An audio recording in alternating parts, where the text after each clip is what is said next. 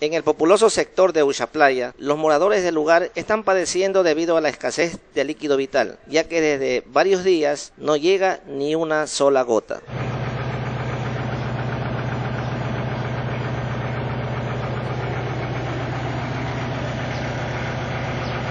Cabe destacar que por este sector atraviesa la vía perimetral y por las mismas circulan centenares de automotores. Pero, ¿qué hacen las personas para abastecerse del agua?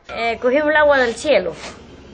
¿O algún tanquero no pasa por este sector? Sí, hoy día pasó nada más. ¿Y les va regalando el agua o les vende? No, nos regala el agua. ¿Ese es parte del municipio? Sí, de la parte del municipio es. ¿Sabe usted los motivos de los que no hay agua? No, yo no sé eso. Nosotros cogemos agua de la lluvia. Yo me voy a ver en eso, en el triciclo me voy a ver donde mi hermana un tanque para poder tomar, cocinar. Así, no más que sea unos 2 días, 3 días hasta esperar que llegue. Pero ahorita vemos que tienen agua. ¿De dónde se proveyeron de eso?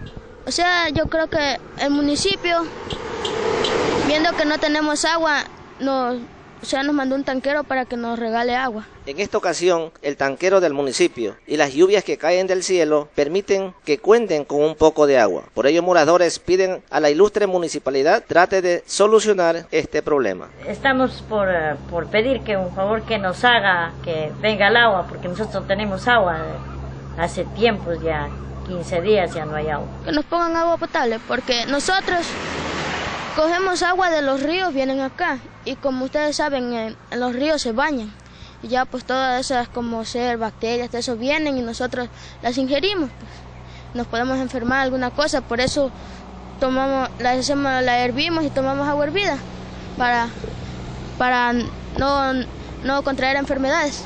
Que por mes que venga manda el agua, digo, para tomar, ni se hay como ni bañar, nada, ir a bañar, ni el río si quiere ver el agua que está sucio.